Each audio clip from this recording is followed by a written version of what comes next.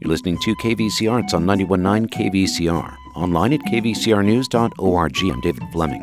Up next, Steve Rushingwind and Nelson Rios will be speaking a lot about Fuego, the first recording under the name Rushingwind and the Native Groove. As we go into the conversation, though, we have in the background now one of the cuts from Fuego, although this one recorded in the KVCR studios by Steve Rushingwind, Nelson Rios, and special guest on the Shakers, Sienna Ruiz.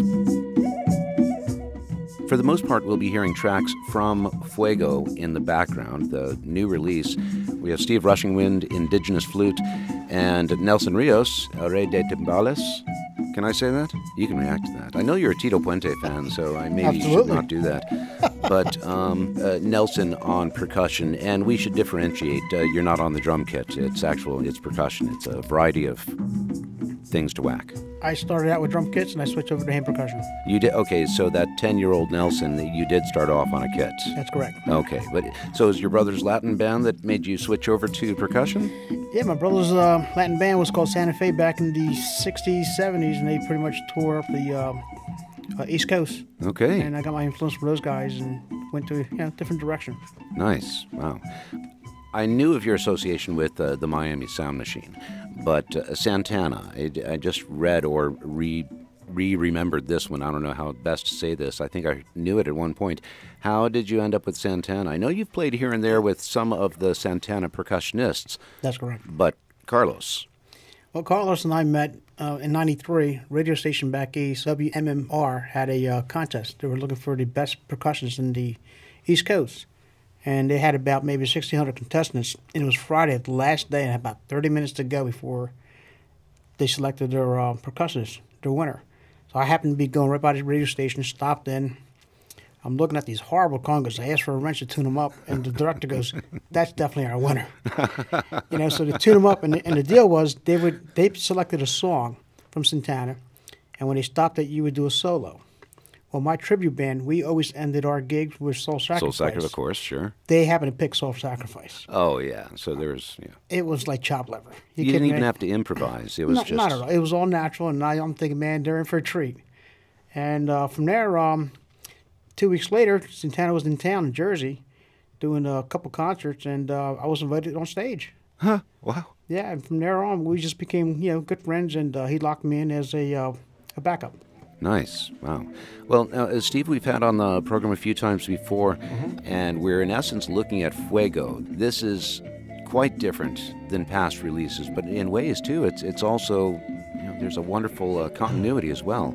Yeah. The first several, they were relaxing, even the one that you refer to as your Crazy Horse recording. And then Red Beaten Path, that is an incredible disc on so many levels. And then very recently, Nordic Passage. But now, Fuego, this one you can still chill to, okay? But it's definitely amped up. I mean, it was named Fuego for a reason.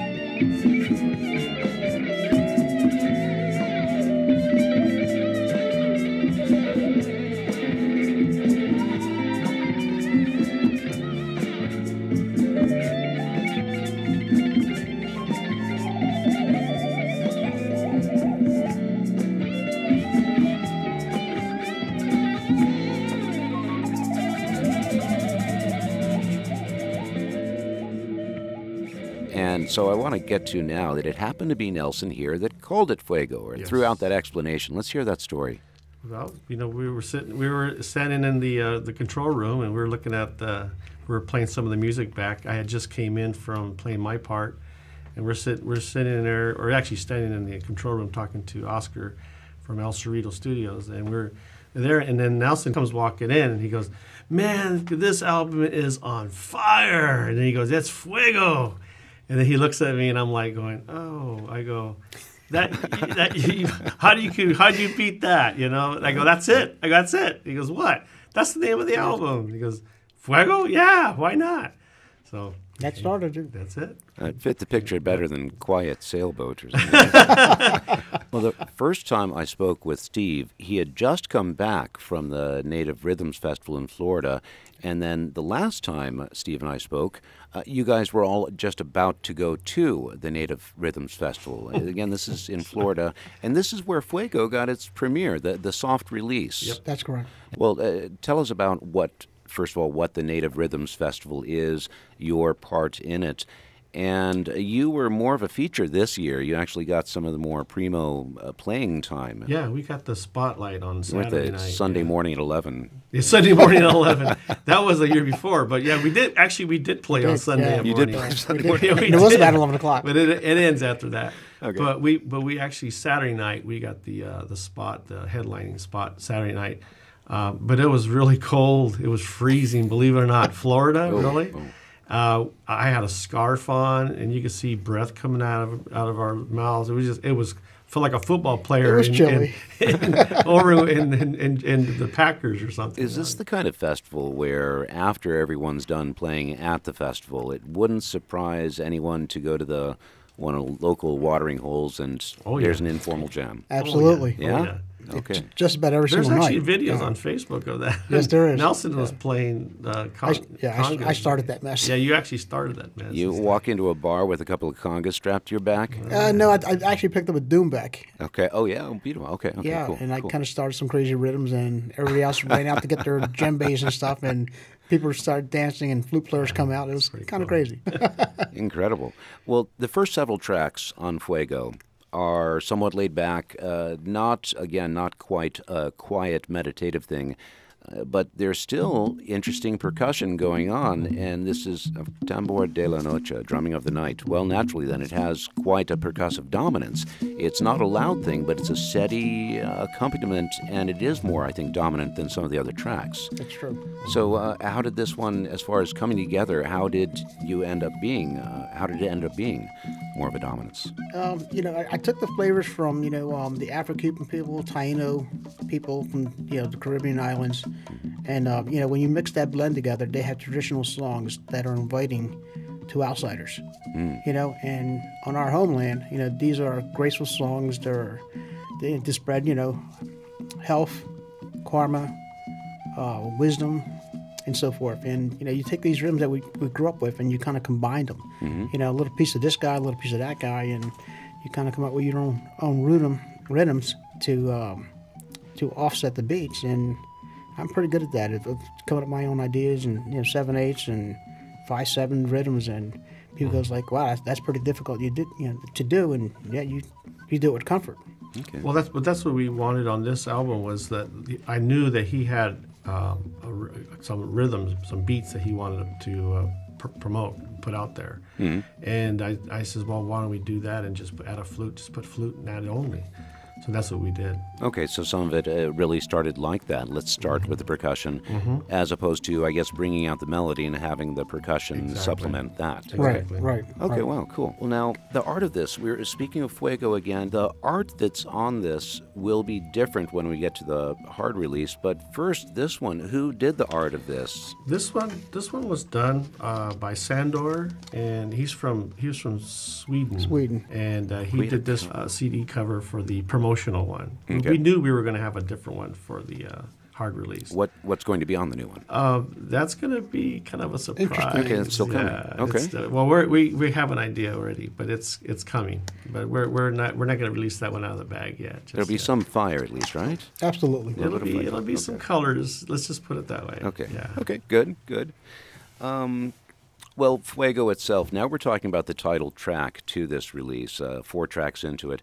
This one does, again, starts gently, although I have to say there's a reminiscence of Santana in there. There is. I don't know whose fault that is, but... I have a lot to do with that. Yeah? You know, our good buddy, which they've met a couple years ago, Brian Clark is our guitar. Oh, okay. He was my guitarist back east. Phenomenal player, and heavily influenced by the way Santana played. Mm-hmm. And I had talked to him several times. Hey, when we do a CD, you got to bring that flair that Santana does, and it's very unique. Because Santana tunes his guitars, he tunes them a half scale down, and that's why he gets that vibrant, rich, raw, nasty sound out of his guitars. Okay, wow. Brian's got such an open, vivid mind that he knows how to tune that guitar exactly just like Santana. Oh, incredible. And that's what you heard. And this one breaks a little over 2 minutes in with an all-too-brief percussion solo, but then some guitar work. And I mean guitar, the actually searing stuff that you would not expect by now, that we're 4 tracks in. You think you might get a gentle strum from this guy, but no. No, we don't. You know, we took. You know, we basically told Brian, it's all yours. You know, do whatever comes to your mind. It's own it, and he knows how. He knows how to. Yeah, he knocked it out of the park. Yeah. Oh yeah, truly. And then he also plays the saxophone. So there's a song on there with the sax. And that's just me and him were sparring on the sax, but it was interesting because that one, you know, it was like, should we put a saxophone in or what? We were playing with it. Yeah, right. We were playing with the idea. And I said, you know what, we got to. He plays sax, let's do it. I had no idea how good Brian was. But that's his main instrument. But then I found out later that was his main instrument. He gets up there and we start recording the saxophone. It blew me away. Okay. And it was so much fun to hear the saxophone. You don't hear much saxophone on native music. No. So to me, it was just absolutely perfect. It's not a surprise to hear a saxophonist being a flute doubler. But it's but not so much indigenous flutes. It's a different kind of thing there. You know, I like to just kind of chime in here a little bit. We're talking about Brian Clark. What happens is that we have our main core guys that go out. Brian Clark, he's from the West Coast. He does a lot of West Coast. He will be joining us in a lot of these gigs. But we also have Thomas Kurtner. Okay. Now, Thomas Kurtner is he's from Townsend, Tennessee. Now this cat, he plays the horn, he plays a trumpet, he plays the cello, he plays all kinds of things. But he's our guitar guy too as well. He's the one that played actually in Native Rhythms. Native Rhythms. Yeah. Oh, okay. So Thomas Kurtner, and then we have Randy McGinnis joins us every once in a while on bass. So we have a slew of musicians that it depends on what part of the world we're in. They'll join us. You know, if we happen to be in their neck of the woods. Okay. Well, so it's nice that you've got these folks. You don't have to truly travel with the band, and also introduce other flavors, if you will, I suppose. Now, it doesn't seem like you've ever really limited yourself to any one genre, and all these things that have happened, you know, that we referred to the Crazy Horse album. I think that may have been the 4th one with you and Michael Mucklow. That was our 4th album. Yeah. And so that one had a little bit more of a, I don't know, country edge or country rock kind of. It was more country rock. It was more kind of like influence from Neil Young. Okay. Yeah.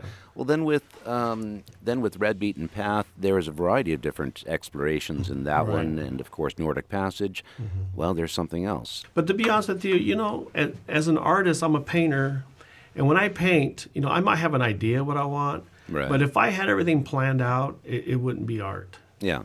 For me, it has to come as it goes. It's part of the journey. This music is the same thing. Sometimes I don't even know what I'm going to do next. Okay, good. And sometimes I just sit there and something just strikes me, and I'm like, you know what? I want to go that direction. That's why I have so many genres of music that I do, because I have never been one to stick just to one thing. As far as variety of life is spice. You know, okay. It's what it really is. You know, so I'm more into changing the tune, the tempo, bringing different, you know, whatever who can collaborate with. It's a lot of fun. That's what makes live music life fun. It's one of the things that I love about, really, I have to say, any of your discs at this point, but it's exploring the different levels, the textures, that is. They're all very thick textured releases, and they're things layered in and on top of each other. And it's always really cool. You can give things an 18th and 19th and 38th listen, and get something new. Something new on that. Yeah. And, going back to traditional native flute music. I mean, I'm in the process where I just figure I'll just let people know about this. But I'm an endorsed artist now, High Spirit Flutes. Yes. And High Spirits with Odell Borg, we've decided to, through his label, we're going to do a kind of more traditional type flute album. Probably I'll bring Nelson in, do a few songs with some beats in it, but it's mainly going to be more concentrated on the flute. Okay. And going back to basics. That's how I'm going to look at it. That really haunting through the canyon. Yes, pretty much. No crickets, though. Trust me. No crickets, no birds, no water. I'm done with those. Well, despite R.C. Nakai having the various, the jazz grouping and the orchestral groupings, if I think of R. Carlos Nakai, what I think of is that haunting through the canyons kind of thing with him. Well, okay, we were talking about endorsements. Now, Nelson also has some quite cool endorsements and helped to shape one of the drums. Can we just explore this? Yeah, sure. When I first was endorsed by Tycoon Percussion. Tycoon Percussion. Okay. They're basically, their homeland's Thailand. That's where they're made. Okay. And I approached their R&D team, and we were talking about congas, and I said, hey, guys, it's like you're missing the boat here. And they go, like, what do you mean? He goes, you got beautiful percussion stuff, but you got to go back to old school. And their artist relation guys, George Valasama. And I said, George, he's Cuban. I said, George, what do you have in your homeland when you're a kid? Think about it.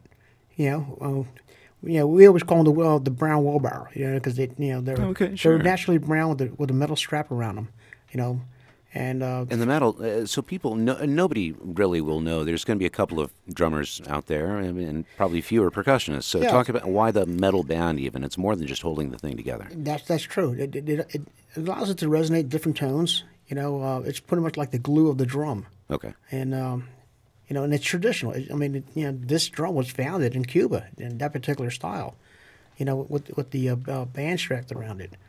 And, a lot of manufacturers and percussion manufacturing company in general, you got away from that. And then when Tycoon got the idea from me, it's like, hey, bring it back. And sure enough, the following year, I was at NAMM and they had what I'm playing with now on display, and that was their first artist to pick up their Heritage Series.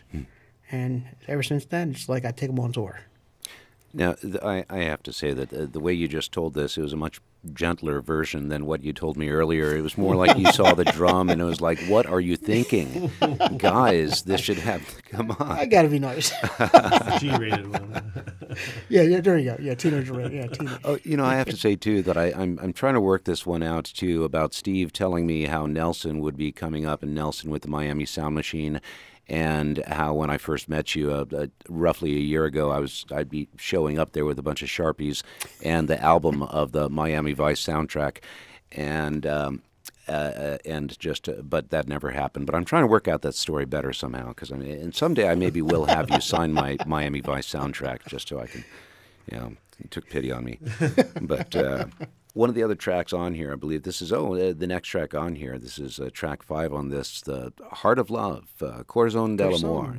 And this one, backing down again, this one starts, it's a bit of a synth, there's some percussion, and then some chanting by Steve. Yes. Oh, yes. And last time Steve and I were speaking, you were talking about getting a little bit freer with your chanting. And is this something that you've been exploring then? Does that come out here? This one here was not as free as the one with Nordic Passage. Yeah. Nordic Passage had a little bit more longer chanting on it. This one here is a little shorter, but what we wanted to do, this song here, we actually got, when we were in the studio in Philadelphia, we were actually collaborating on this one, and I wanted it to start off and then change into something else. I wanted to morph. Okay. So we started off thinking, this is going to be a typical, type of, chanting with the flute and things like that. But then I wanted it to just kind of slow down, and then it picked up, and then all of a sudden it changed into something else. And that's where this song, with the chanting though, it's not as long as it is like on Nordic Passage. Sure, no. It's like more like a sample, I guess you might want to say. Well, it's brief and short, It's short, yeah. And did you by chance, or any of you, by chance know, one, how it was going to what it was going to morph into, or did you know how it was going to start, and what it morphed into was sort of free and it just happened? I kind of had an idea in my head, but we really didn't. I mean, I just had an idea what I envisioned, but it's like what I didn't want to be stuck on that vision. So when these guys started doing something different, I was like, I'll go with it. You know? I don't want to say no, almost don't do that. So it's kind of changed a little bit.